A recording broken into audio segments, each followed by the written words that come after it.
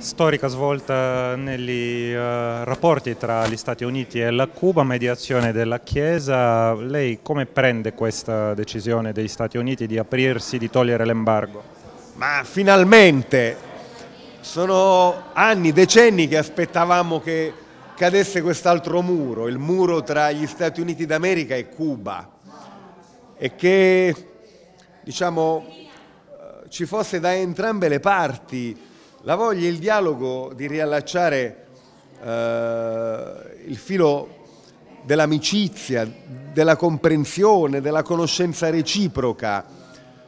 Credo che per Barack Obama e per Raúl Castro sia oggi la scelta più bella possibile, quella che fanno voltando pagina e mettendo fine a un embargo che ha soffocato Cuba e che ha forse rallentato, diciamo, il processo anche di rinnovamento della vita politica e sociale nella realtà cubana, e ha costituito per gli Stati Uniti d'America un'ipoteca tutta fatta, diciamo, dalla destra americana e da una parte della destra cubana.